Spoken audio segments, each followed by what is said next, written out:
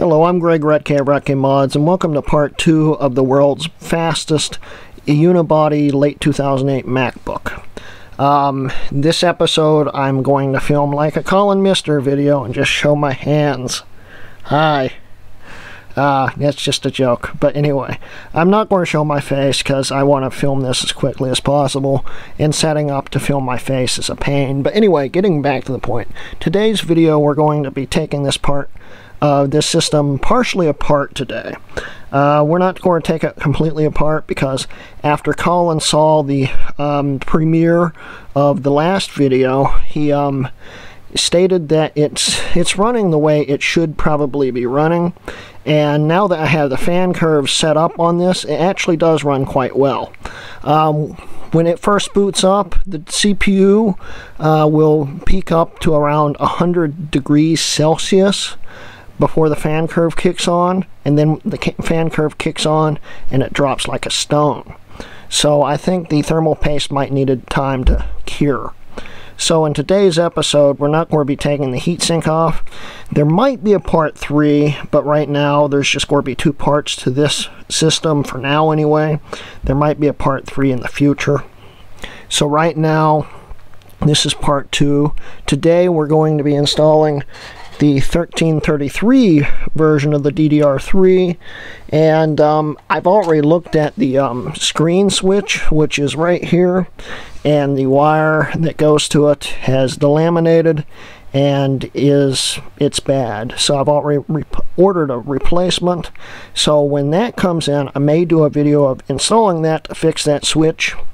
And then in that case, I might as well take the rest of the board out, because you have to take half the system apart to do that, to replace that piece there. So why not take the other half of it apart? But today we're just going to set this up, swap out the RAM, do some benchmarks again to see how the 1333 likes it, and then we'll wrap up the video. So let's get going.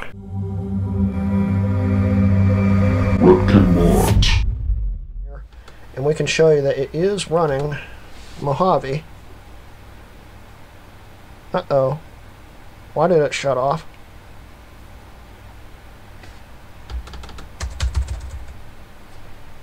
Well, I think the battery just died. Alright, so let's get the RAM out.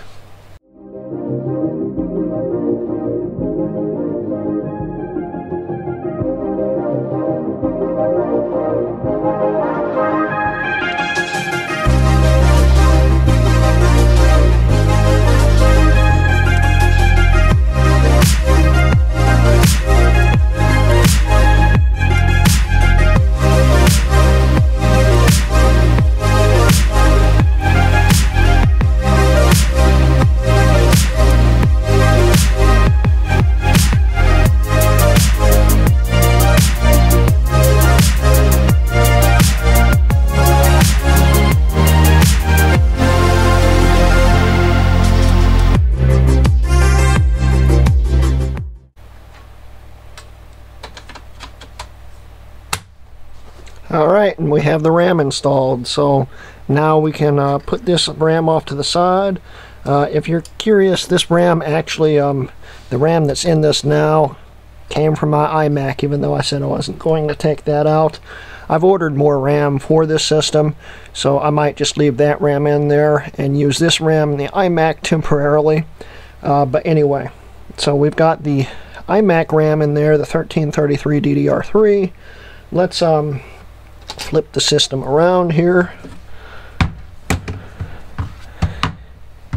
and we'll move the camera around.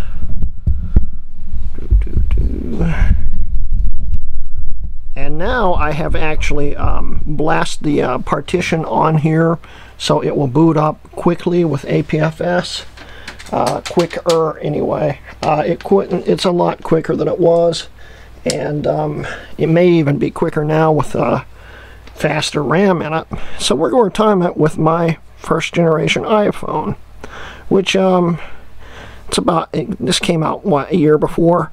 It's a close design there, so we'll open up the stopwatch here.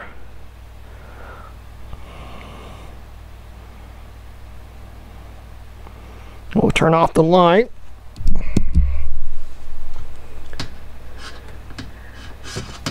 Try and get that to stand up. You can see it, so here we go.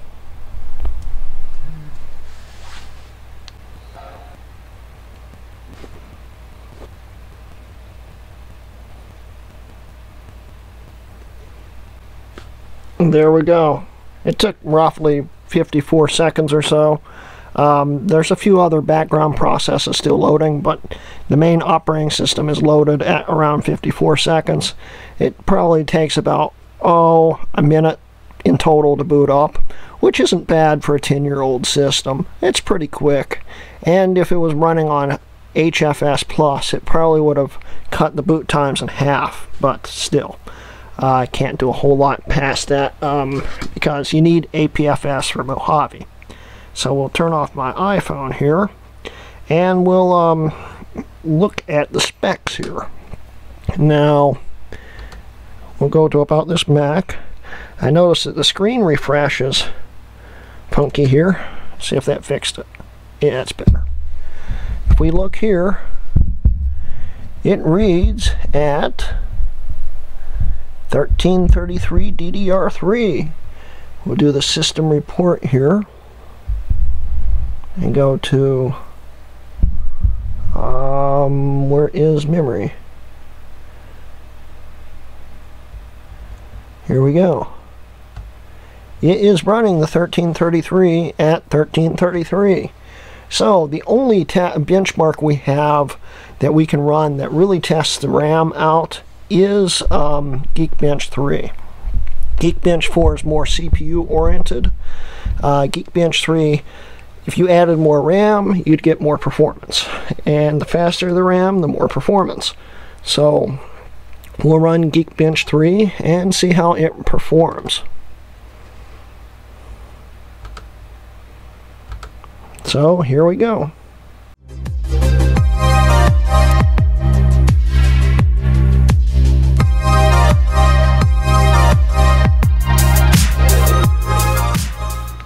Okay, and here are the results. I don't know if they're any different. We'll have to compare them to the other one. We'll upload them. I may have to rerun the benchmark. In fact, I probably will, now that the system's warmed up. So the next time you see this, it will either be these results or the next ones. So we'll see. Okay, so such as I assumed, the 1333 megahertz RAM really doesn't make any difference. This system probably can only address it up to 1066, even though it's seeing it as 1333 RAM, it's actually treating it as 1066, which the chipset natively supports. So yeah, it was sort of probably a waste of money, but hey, I can brag I have 1333 RAM in it.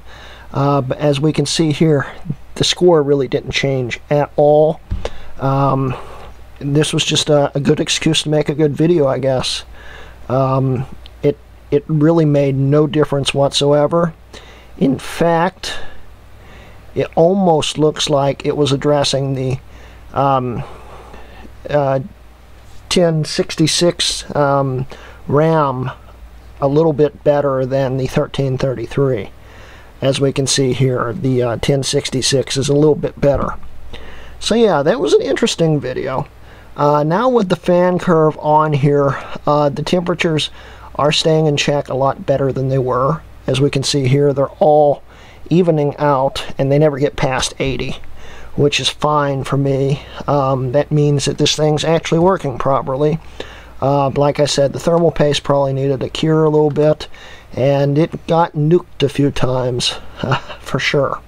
So there may be a part 3, but as of right now, this is basically the end for now for this machine. Thank you again, Collin Mister, for building this system, putting the T9900 in it. This thing flies. It even flies in Windows. Yes, I boot camped this.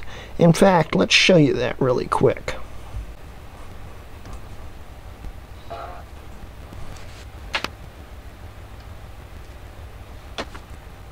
Here we go. This is actually a really old install of Windows 10. This was upgraded from, I think, 8.1 Pro when the Windows 10 free upgrade first came out. And I was running that copy of Windows on my 5.2, and this is just that install. So basically it's just running Windows 10.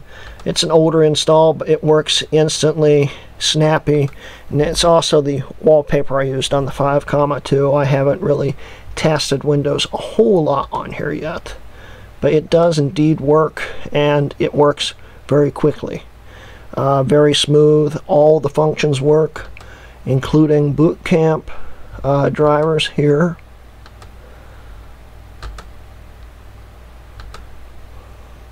And it works fine, you know.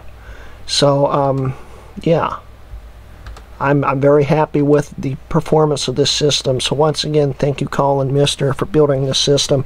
If you want to contact him or anything like that, just click this link right up here. That will take you straight to his channel. And once again, thank you again, Collin Mister, for doing this. The T9900 is working great in this now that we've worked the bugs out of it. I'll still need to replace that switch in here. But other than that, it's working great. You know, and it should be seeing everything. It's seeing all the RAM and Task Manager. Let's see here. Memory. It's identifying it as 1333. Like I said, I think it's actually running at 1066. But what can you do? It's still cool to have it. So anyway, don't forget, guys, I do now have a Patreon. If you'd like to support me, there will be a link at the end of the video and also in the description. And also, I am now sponsored by SellYourMac.com. If you want to sell a Mac or something, using my link, SellYourMac.com/RutKMods, that would help me out a whole lot. Anyway, that's the end of today's video, and thank you guys for watching. This has been a RutKMods video.